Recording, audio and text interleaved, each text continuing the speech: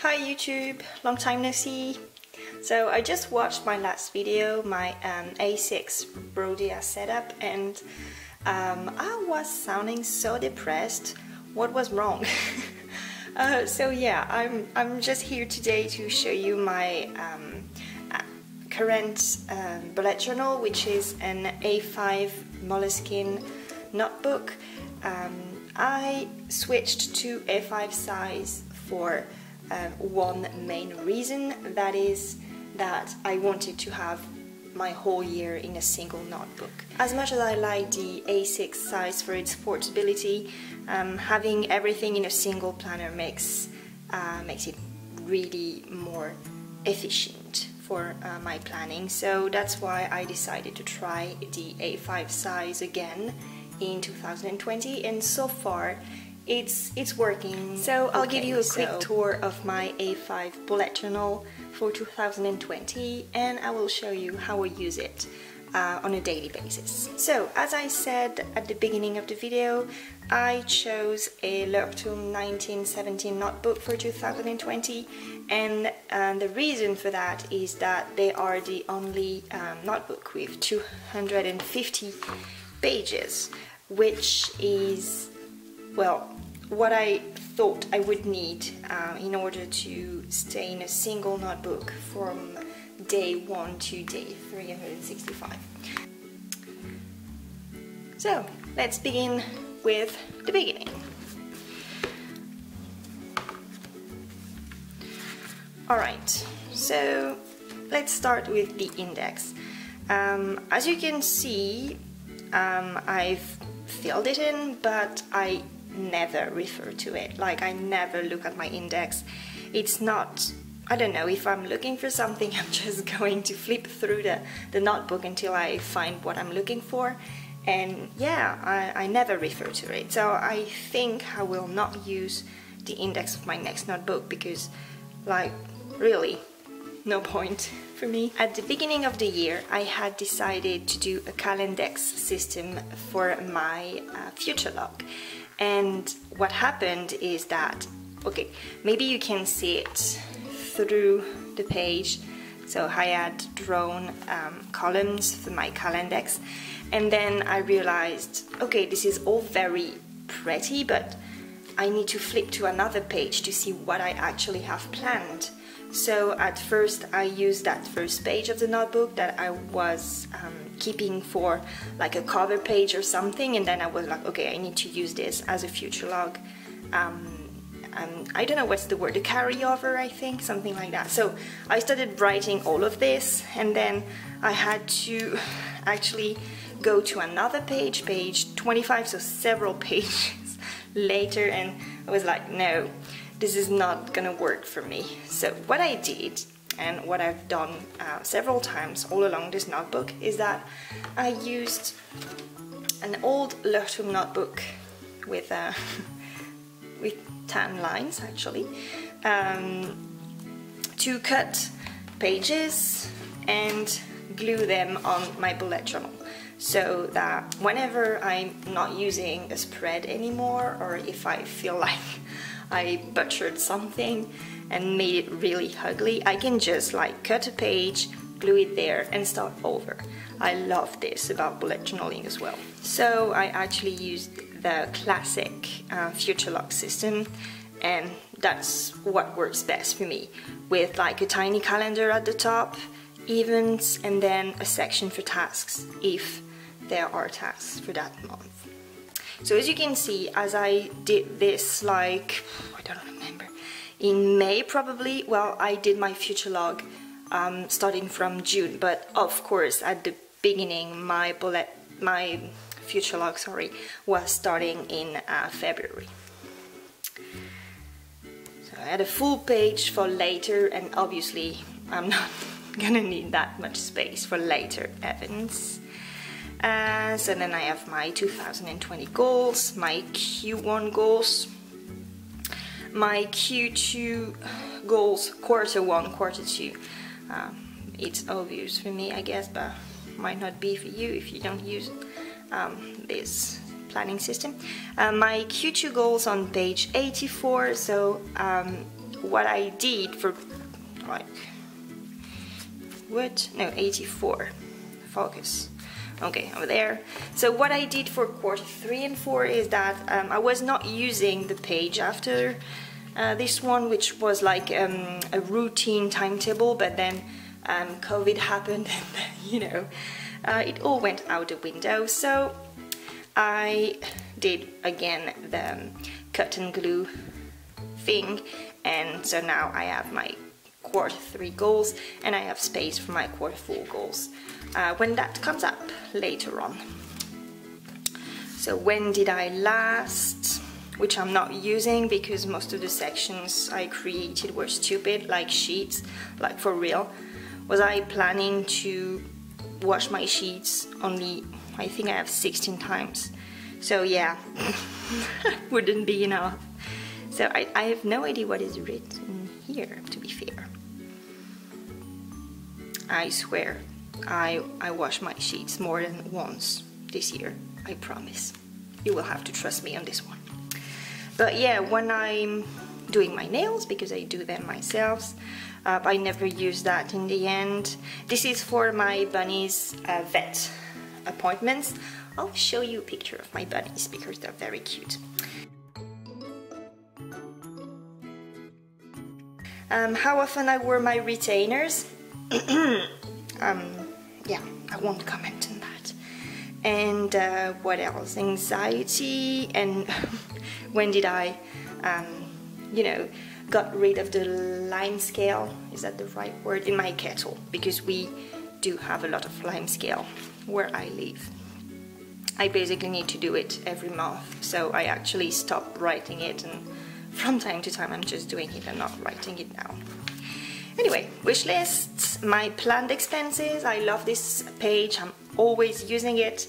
Like, you know, I do my budgets on Excel, and then I refer to this page and see, okay, I want to save, I don't know, like 400 this month, but oh, you have so-and-so's birthday, so you know you have to like save a bit for the presents and stuff, you know, so that's really useful. And then it comes into my first monthly. So I do it in a pretty like classic way, I'd say. I have a color code for my events. Purple is for social events, like the peach one is for birthdays, pink is personal, yellow is appointments, and blue is work. I also have green for holidays. So yeah, nothing too exciting over here, but as you can see, I'm still using that method. A task which has no appointed date is gonna be written down next to a box or a dot, depends on how I'm feeling that month. And then if I have a scheduled task, something that I need to do on a special day, it's going to get written in a box with the day, like the number of the day. Well, you know what I mean. So yeah, trackers, brain dump. Oh, this is my finances section, as once again it's another page that I glued on top. I have like this table with my finances, so our income, expenses, what's left in total, and then the savings, and then I did this little graph for savings each month, like how much we saved or lost in the case that we buy something expensive. Just like a few months ago when we bought a dishwasher. And I mean, why did we wait for so long before getting a dishwasher? That's my only question. I don't regret this. It was worth every euro we spent on this. Then we have the monthly budget. So every part of these two pages are again on an Excel spreadsheet on my computer, but I like having this in my bujo as well, so you know. Okay, so this was where the Calendex carryover was at the beginning, and I had to flip through my notebook to find like events and tasks and dates and stuff. This was a pain. I have a home projects list, a projects list, projects that are ongoing and that I can work on whenever I have time. My blog schedule, and as you can see, I was a very bad blogger this year. And then some dailies at least. So as you will see, I always change my mind. I'm sometimes using the classic rolling dailies method, just like writer Carol's, well, his method, I mean, and sometimes I'm drawing like very elaborate weeklies and stuff. It really depends on my mood and, you know, a few project notes in between dailies, work stuff, planning for my trip to the USA. I was so lucky, you guys. Another teacher at the school where I work asked me if I wanted to come to the USA trip, and I say, yeah, of course I want to. And we visited from February 14th to to February 28th, and then we came back, and like 15 days later all trips were cancelled and we were in quarantine. So I mean, we were very lucky. So weeklies. So yeah, that's when I was in the United States, over there.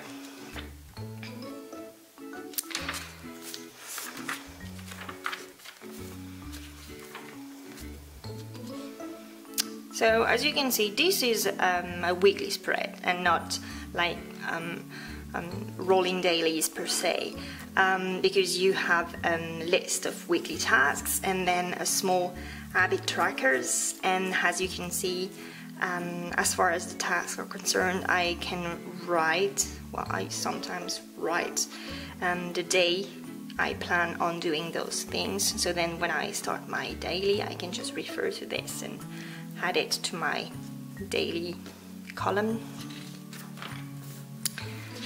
So I did this for a while, and then March was the Corona month, you know, for us anyway. March, April and a bit of May were spent in isolation. So I mean, I didn't have any social events or whatever, and I didn't have any motivation. I mean, I was just doing my work on my computer because we were still doing like online classes and stuff for the kids, but you know, I wasn't feeling like doing anything else. I didn't read, I didn't sew, I don't know, I just spent all my free time on Netflix and YouTube and probably sleeping and eating. But yeah. At some points I used the GTD component, which is the next actions list, and it doesn't work. I'm always trying and it never works. If I don't have my tasks on my monthly or on my weekly pages, I'm not gonna do them. Simple as that. Like, we have an idiom in France which says, far from the eyes, far from the heart. Well, I mean, this is true.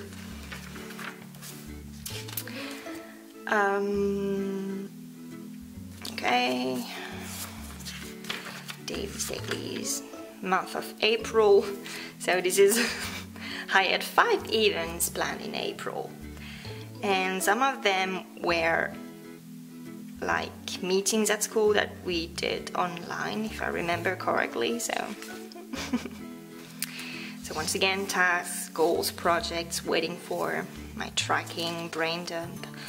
A few guidelines for working from home that I found online. I think it's from a YouTube video, but I don't really remember, to be honest.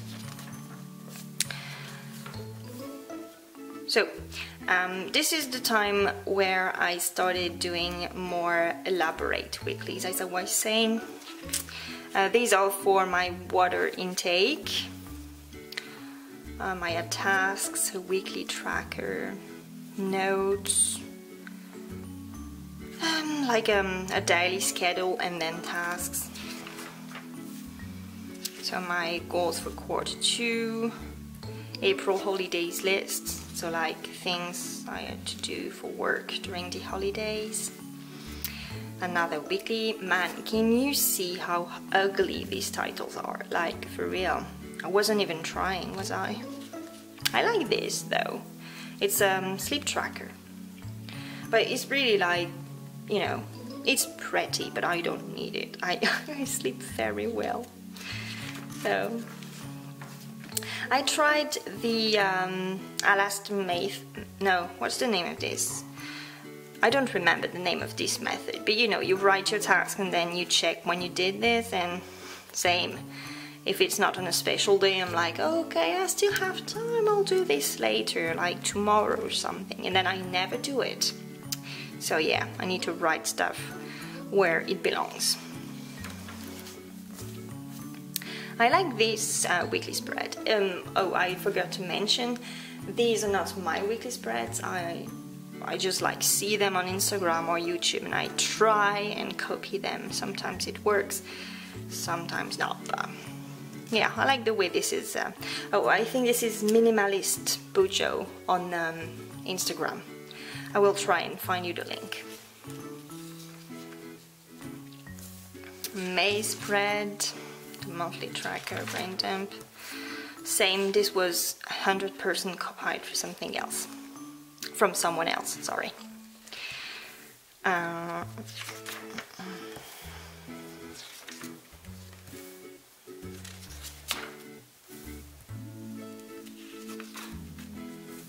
Sometimes I try to write where my time went. If you've seen my video on my A6 road, yeah, I used to do this also.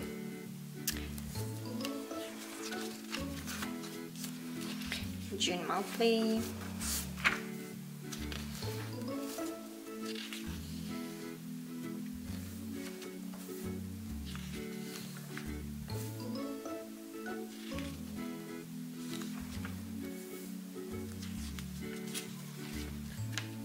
July. So yeah, it was the end of quarantine for us. So as you can see, we had quite a lot of social events planned. It's all of the purple stuff. So yeah.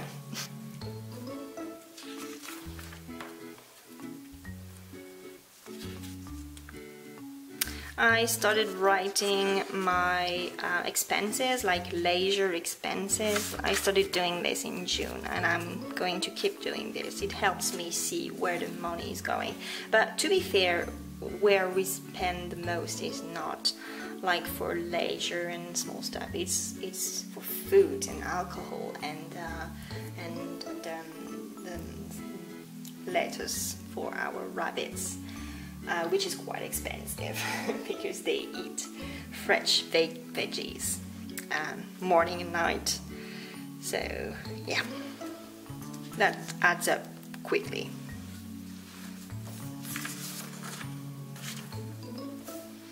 This is a few notes and stuff I have to do for the beginning of the next school year. We're not sure yet how it's gonna play out. I mean, are we going back to school full time? Will we have like half groups or something? Like, I have no idea for now. It all depends on how the situation evolves during the summer, so we'll see.